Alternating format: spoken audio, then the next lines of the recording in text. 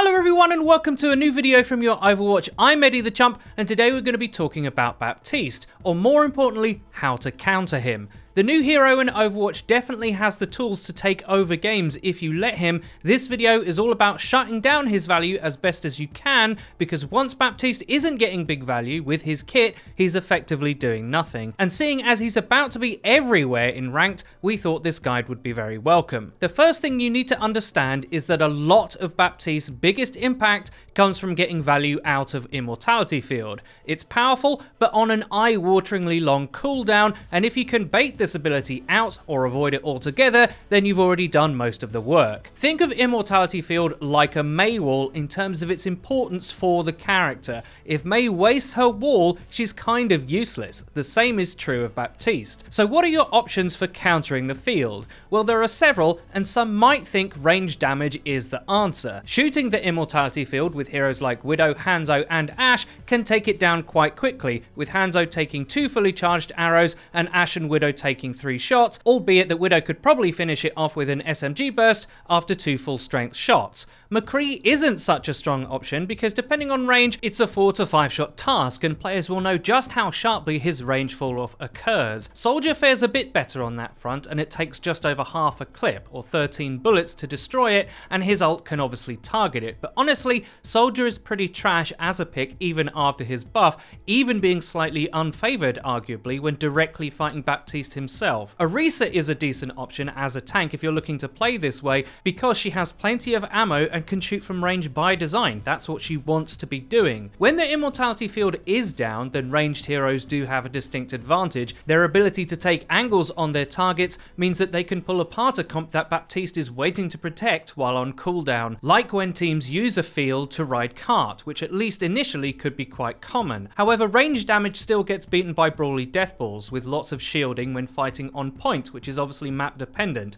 In that context, it's quite possible for your tanks to be overrun while you're trying to take it down, and even if you do, will you still have windows to focus down what was using its protective value but have more barriers of their own? Arguably not.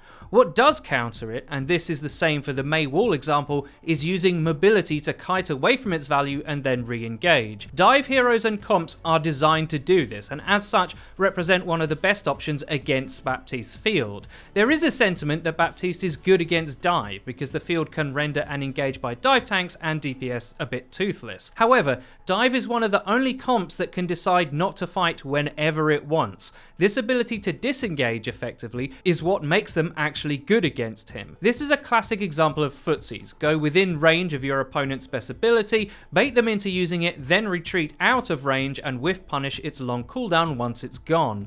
If you as the player can get Baptiste to waste his best cooldown, then you've already done a lot of the job. Dive also benefits from not having to play all together. They can collapse onto a target for focus obviously, but they don't have to, is the point.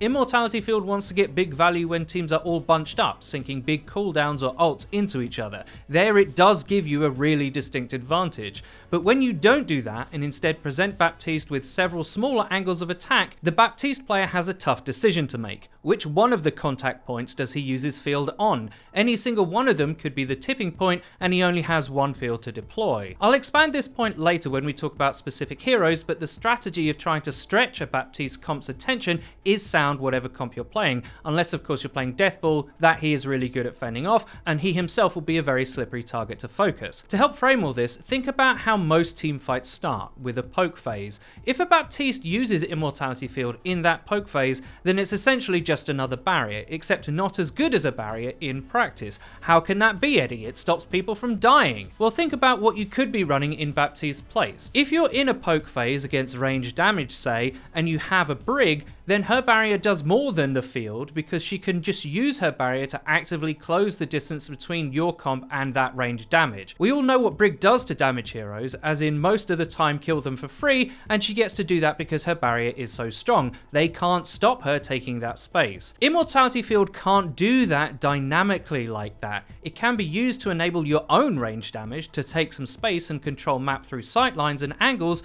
but if your opponent's pathing is good, then they can get around that. The truth about Baptiste and Immortality Field is that it has to get value to be justified in being picked. The best scenario for him is by using it, he creates a situation where your team has to take it down. Outside of that, you can shimmy him with your movement into wasting it, and then it's party time. The next biggest exploitable factor is the power of crowd control. If you remember back to my Doom is Back video, I made the case that one of the biggest reasons why Doom is so strong in the Baptiste matchup is because none of his abilities care if you're in a field or not, because they can very easily crowd control you out of its protection for a kill. Well, this concept is writ large here because there's a lot of heroes that can manipulate your positioning, especially when you consider the changes to boops that are likely accompanying Baptiste going live. Orisa and Roadhog can destroy a target that thinks they're safe in a field with a halt hook combo, dragging them out to their death. Orisa halt can be hard to get the height or width necessary to fully take a target out of the field, but it can be done depending on your range. If you're following up with a combo though, that won't matter. Even if you do just get a target out of the field for a split second, a range damage option can easily finish it off. Roadhog in general looks to be a good pick because he doesn't need Orisa, although she certainly helps.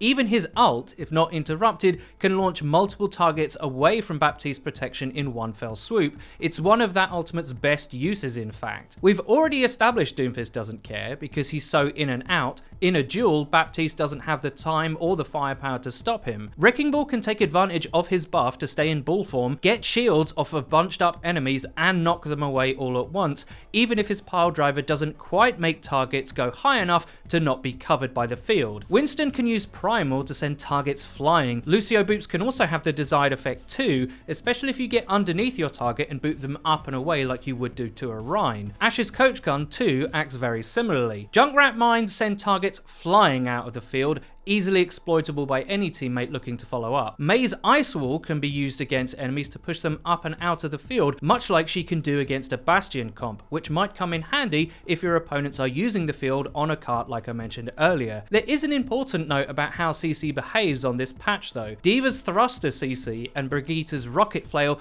don't quite send enemies far enough if they're also trying to stop themselves moving in air, which they can do, so be very wary of that. There's actually plenty of heroes that have utility to make sure you don't stay in the field's range, and perhaps more importantly, a lot of them can now be played together. But before we get to that, let's just have a little chat about Sombra. Now, the fact that she has one of the quickest answers to the field in the form of hack makes her strong, even if you have to be quite subtle about trying to make this play. If all of Baptiste's teammates within the field notice you going for it, you can die very quickly. The fact EMP immediately breaks Baptiste's amplification matrix or field is a bonus, but there's an even subtler reason why she should absolutely be part of your plans when facing Baptiste comps. Despite her not being an out-and-out threat to Baptiste himself like Doomfist is, she can struggle to kill him. It's not as easy as, say, farming a Zen. On the PTR and soon on the live server, she got a buff to her hack. In that, when hacking map health packs, the hack's cooldown is halved in comparison to hacking an enemy target.